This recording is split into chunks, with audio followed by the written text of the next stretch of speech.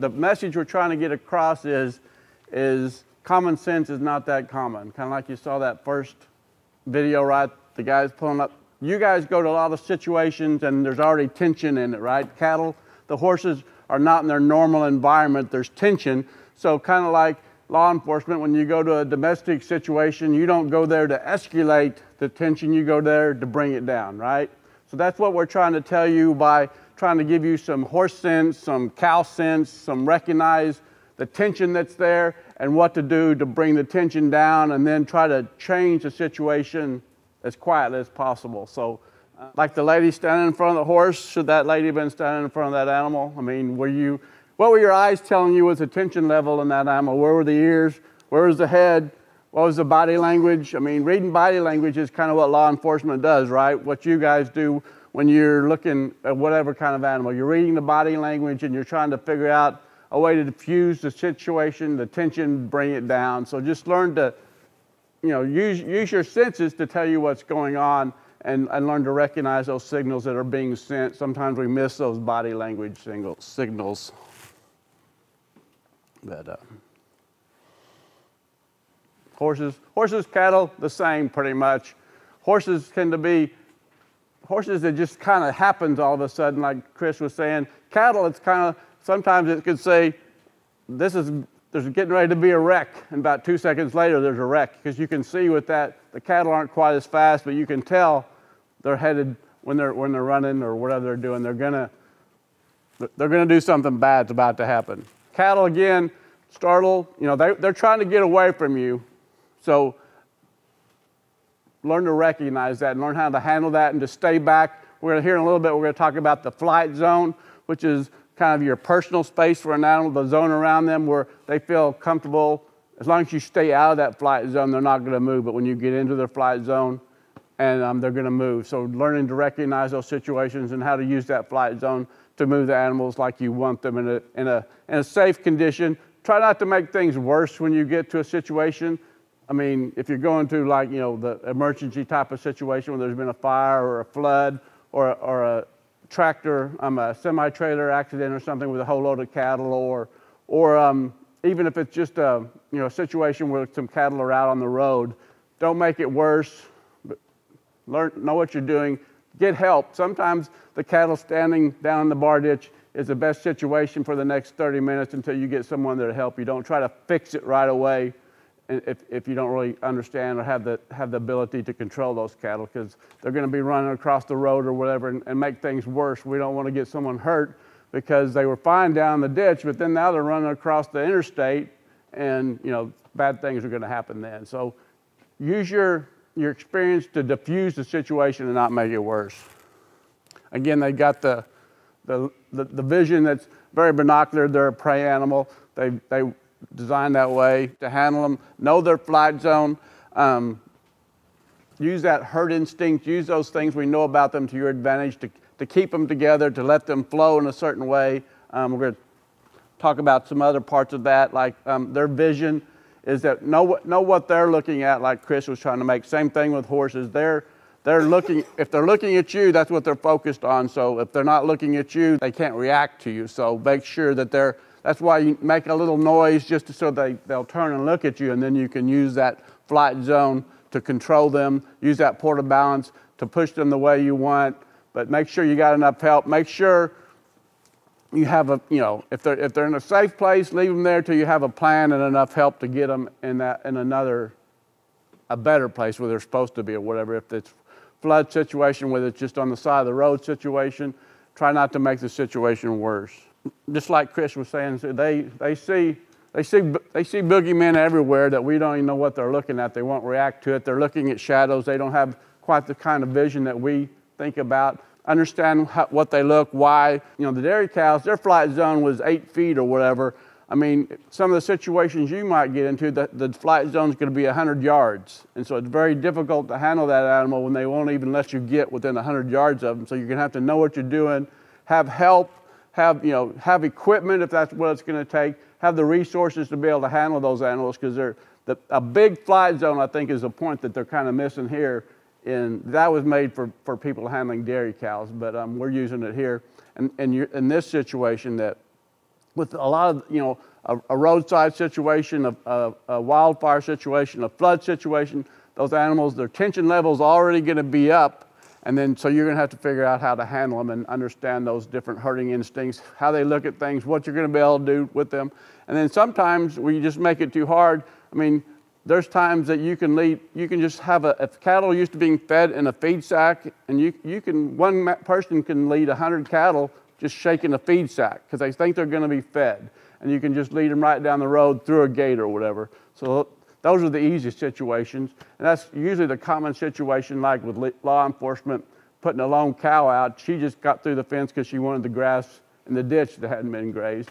If you get after her, she'll just go right back through the fence. Versus knowing those cattle that are in that high tension situation where there's been some kind of emergency situation, it's brought their tension level really high. So it's really going to increase their flight zone, so you have to be aware of that and be able to figure out a plan for that, develop a plan, which is easier said than done sometimes. Enter the flight zone, stay out of the flight zone, port and balance, just you're driving the cattle, right? If you want them to move that way, you're walking up behind them into their flight zone. If you want them to slow down, you're backing out of it. That's that's all there is to it. But learning to look at their body language, how fast they're moving, what they're doing, their comfort level, and control them that way. And then recognizing the kind of cattle. Chris mentioned those cattle with a little ear. Lots of us call them the Brahma cross cattle. If they've got big ears, if they got that big sheath, if they got the loose skin up in the front of the brisket, they're probably a Brahma cross cow, and their anxiety level goes up really quick. And they're going to be the kind of animal that ran over the highway worker there in the beginning. So recognize what you're working with. If they're beef cows, they're usually going to be a little calmer. If they're younger animals, the flight zone is going to be higher. They're not used to being worked with. So just recognize the age of the animal, how familiar they are with the situation they're in, and handle them accordingly. Use your common sense. Use your cow sense. Use that. Once you can get one animal kind of started, just stand back and they'll flow that way usually. If you've got the animals that use that herd instinct to your advantage, don't overdo it. Don't do too much. Yeah, so recognize the danger to the humans if it's worth it. If it's a bull and he's in a bad mood, if it's that long-eared Brahma cross that's you can tell they're high-headed and they're trotting around, they've got that tension to them, that their body language is telling you they're very, their tension rate state is very high, they're anxious, and so those are not the ones that you want to stand in front of and wave your hands. Some people don't realize what a calf, what an animal is willing to do in order to escape a situation, how much they can go over a fence. They're willing to just run full blast right into a brick wall practically sometimes. So try not, cattle will do crazy things when they get inside when they get that anxiety level so high. So also, cattle, when their tension level gets so high, they're going to do crazy things like that. If you've worked very many cattle for very long, you've seen calves, like if stocker animals, you've seen them kill themselves by just running into a fence sometimes. They'll break their neck, they'll do whatever. And also think about the heat level. If it's 100 degrees, you shouldn't be pushing those cattle very much because they will just run to exhaustion and kill themselves that way as well from the heat exhaustion. Cattle don't sweat, they have to pant to cool themselves off, so it's not that good of a process. So they can kill themselves just from the heat. So be aware of those kinds of things. Don't push those animals.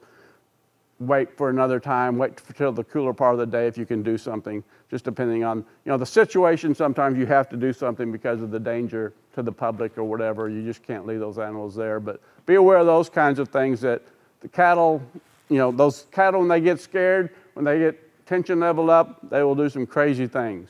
They're self-defense too as well. Usually, like Chris was saying, once they run over in the beginning video, the girl got run over by the calf, but then he just kept going. He wasn't looking. He was just trying to get out of the situation. He was trying to run, and if you're in his way, he's going to run over you. So be aware of that because they're not going to stop very often when they got that, when the tension level is so high. Fence lines, yeah. Cattle usually respect fence lines. except for unless they're very athletic. But generally in a herd, you can move them down that fence, and you can use that to funnel them in the direction you want to go. Like in a highway situation, just take them down the bar ditch and down to the next gate or wherever you need to take them to get them to a set of pins to be able to get them in a trailer or whatever the situation demands. Use those natural barriers to move the cattle and help you. Bring the tension level down if you can. No hooping and hollering.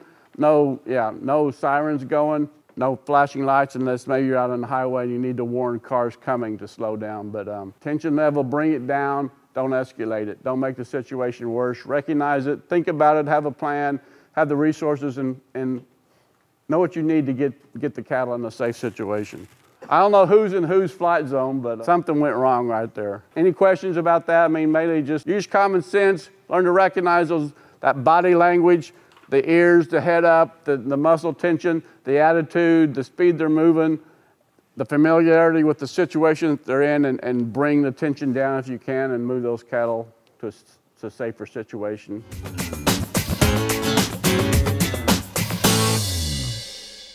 These cows are very gentle cows. They're used to being handled, so their flight zone is very small, so I can get up to them and they're not hard to handle. I'm watching her point of balance, which is, if I want to move the point of balance, I come forward, spin her around, come back to the balance point where she's standing there.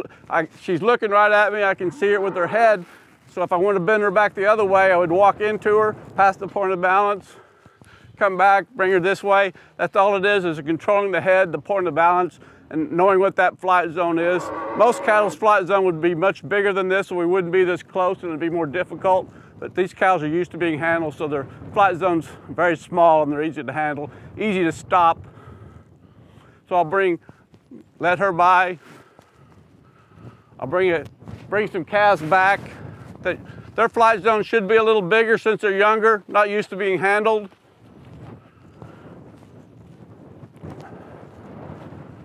As much, so you can see their flight zone. They're starting to get a little nervous. I'm crowding them too much. I'm in their flight zone.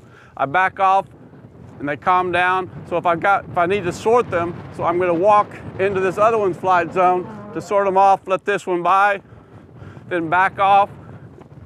That's just demonstrating the flight zone. The ones that knew what was going on, so they're the ones leading the calves. Use that to your advantage. Let those cows. Herd instinct, right? They're following along. They're willing to do what you're told. So these cows are familiar with this place and they kind of know where they're going. But in a real world situation, you might have cattle that have never been in that situation before. They don't know where they're going, so you want to be sure and have enough help to be able to control where they're going. Not make the situation worse by pushing them into traffic or something like that. Understand, if this was just a common county road that was 5 miles off the highway, it would be a lot different situation than if it's on the interstate, right? Because like we talked before, don't make the situation worse. If you've got the cattle hemmed up someplace, leave him there, because he's going to need a lot of help, right? He's going to need experienced people. He's going to need panels, pins to set up, trucks to haul them off with. You can't just gather up 5 or 10 people and be able to handle the set of cattle like those would be, because they would just do like they did in the video where you watched. They would just run right over you. If it's not happening when you get there, keep it under control. Get people around the cattle maybe and hold them up against the fence like we kind of got them here in the corner.